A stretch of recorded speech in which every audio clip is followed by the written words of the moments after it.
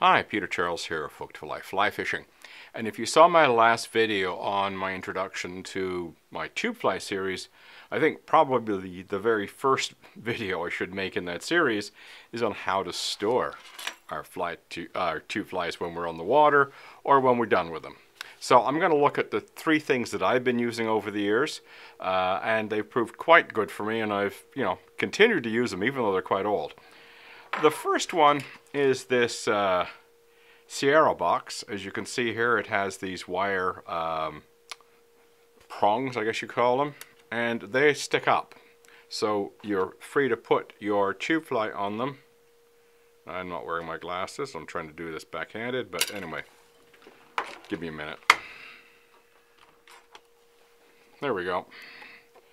You put your tube fly, slide it down, and then you hook it underneath, and it stays in the box. Doesn't move around, and it's got air movement around it, so it dries out no problem.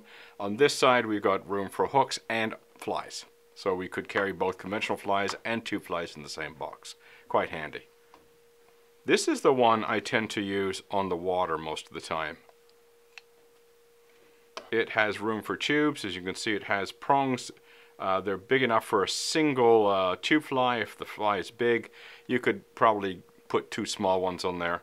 And then you've got a spot for my hooks and also regular flies, so I can take both on the water.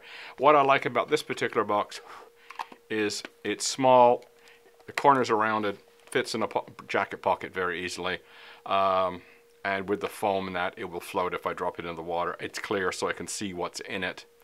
So it's very, very handy in that respect, and I probably use this box more than any of the others. I've had this Snowy wallet for probably 13, 14 years. It's very handy for storage, and if you've got large pockets on your jacket, or you don't stuff it too much, I've kind of overstuffed it, it will fit in jacket pockets. Now this bit here I've attached is just a lanyard I put on here with a nipper. It doesn't come with that, but it's got this hook at the end where you can clip things on. So I thought, you know what, I'll just add this little lanyard. I just made this little thing, and it makes it very easy for me to snip things on and off without any problem. It has a mesh pocket on the front where after you've used a fly and it's still soaking wet, you can put it in the mesh pocket to dry out. But what I tend to do is I put them inside the pouches that are in here. It's done the same way. If you know what the worm packets look like that you get for conventional fishing, it's the same idea. Worm pouches. It's done the same way. And what I'll do is I'll put a wet fly in one of these while it's still soaking wet. When I get home, I'll open it up and leave it open to dry. So I do the drying at home in the pouch, but you could put it in the mesh pocket in front if you wanted as well. And you've got foam to handle your hooks, so you can put all sorts of different hooks in there, and it's quite handy. As I say, I've used this for years and years and years, and you've got a foam pad on either side that'll handle your hooks without any problem.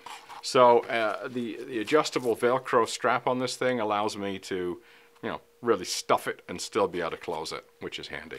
And if you can see what I do with the with my lanyard, when I want to put it in a pocket, I just bring the lanyard through, so now there's only a little bit sticking out. As I say, that's my own little addition to this thing to make it a little bit more usable. So it'll be in my pocket with the nipper hanging out, and it's ready to go. So you would need relatively large jacket pockets to hold this, but I've carried this on the water for years without any issue. I've recently gone more to the small box. I've had this for a long time too, and I used it and then I stopped using it. Now back to using it again. It's just I'm not carrying as many flies. Really the difference is these days I go out for an hour or two, so there's no reason to carry a massive amount of flies. I know what the flow rates are like, what the color's like, and I can make a decision on my flies before I leave the house. If I was going somewhere and I wasn't sure what I was going to be using, I would be taking this one instead. It carries more flies, and I can make my choice more easily when I'm on the water when I get there. I might even take both and just leave this one in the car and put in what I need when I get there. So different ways to work. But the idea behind tube fly fly boxes or pouches, you've got two ways. You've got the clear plastic pouch with the zip lock on the top, or you've got the